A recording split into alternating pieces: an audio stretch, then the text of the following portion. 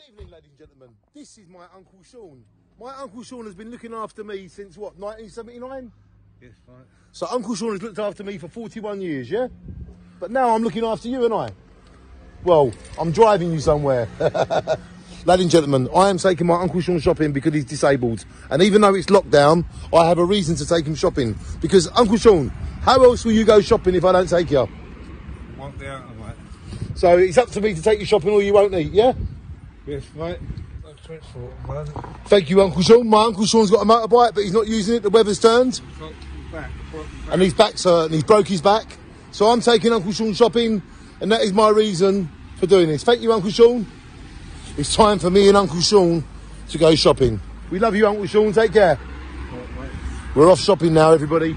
Shine on. It wasn't me. Uncle Shaun, the siren, it wasn't me. It wasn't me.